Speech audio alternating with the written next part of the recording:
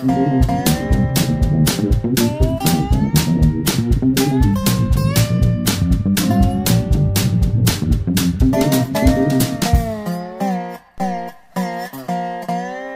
everybody, this is the Uni Knot. Begin by running the end of your line through the eye of the hook. Then turn the end of the line back towards the eye and form a loop. At this point, with one hand, pinch both strands and the crossing strand. Next, start wrapping the tag end around both strands of line and through the loop using your free hand. The amount of wraps can vary, but as a general rule, the more wraps the better. Then, pull the tag end until the wraps come together, forming an adjustable loop. Finally, pull the main line to slide the knot down to the eye of the hook. Alright, so that is the Uni Knot, and in my opinion that is the best knot that you can use when bass fishing with braid or fluorocarbon. Next we're going to talk about some of the specifics of the knot, and then we're going to finish off with why I think it's the best. And if at any time you'd like to skip ahead or go back, you can do so by clicking the buttons on the right. As with just about any knot that you tie, you're going to want to wet the line before cinching the Uni Knot. So with the Uni, you're actually going to wet the line in two places, here and here. This is especially important with fluorocarbon lines because they can easily be damaged due to the heat that's generated when cinching. The Uni Knot is a pretty easy knot to tie once you get used to the hand positioning. Now here's how I hold it. I place the bait or the hook in the palm of my left hand, leaving my thumb and index finger free. That allows me to pinch the lines when I make my loop. Then I use my right hand to do the wraps. Like any knot, it does take a little bit of practice to get comfortable with, but once you master it, it can be tied just as fast as, say, a Palomar. The Uni Knot is a very strong knot by itself, but doubling the line like you would do to start a Palomar is going to give you an even stronger knot. Big time advocates of this knot like Elite Series Pro Aaron Martins will always double the line on the Uni. Also, the Uni Knot has several different applications. For example, you can omit the final step and cinch the knot here by pulling the tag end snug, forming a loop knot. Also, this knot can be used as a line-to-line knot, like if you wanted to connect a fluorocarbon leader to braid.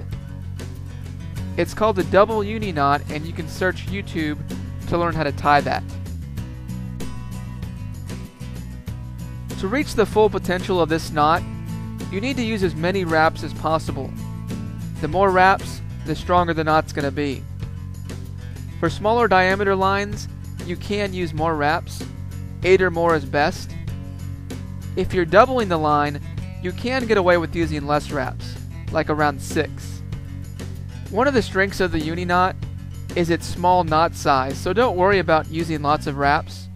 In fact, those wraps or coils are one of the main reasons this knot will never slip when using braid.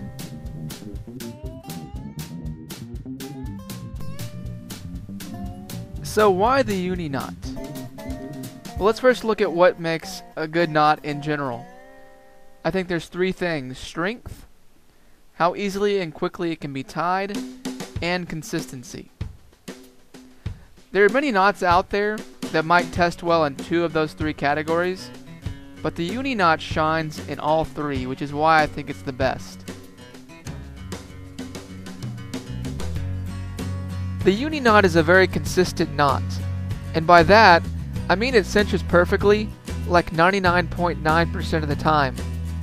No matter how ugly it may look at first, it almost always corrects itself and forms an extremely neat knot. And that's crucial when using fluorocarbon. Having imperfect knots or overlapping parts can cause the line to cut into itself, leading to knot failure. The number one thing people will look to when talking about knots is the knot strength. Knot strength is measured as a percentage, the percentage of the strength of the line where the knot fails.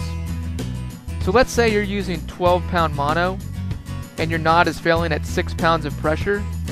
The knot is testing at 50% knot strength. So how do we measure the point at which knots fail? Well, an often used test is the straight pull test, where knots are subjected to steady increases in tension. But here's where the video might get a bit controversial. You can basically throw out those tests. They simply don't have any real-world application on the water.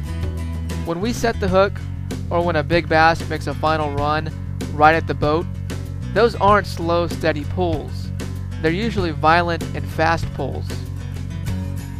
So, the much more accurate and practical test is the shock test, a quick and sudden pull on the knot. The single Uni Knot scores between 80 and 90% knot strength using that test. When doubled, it will test right at 100%. It's incredibly hard to break. On the flip side, there are many popular knots out there, like the Palomar for example, that test well on steady pulls but don't perform as well when it's subjected to that quick hard snap. And I don't want this to turn into a Palomar bashing video. I know a lot of people out there use the Palomar and it does work for them, but I think there's quite a bit of misinformation out there. Many of those knots just aren't as strong as advertised. Thanks everybody for watching. Feel free to comment below and let me know what kind of knot you like to use. And as usual, please subscribe if you'd like to see more videos like this one.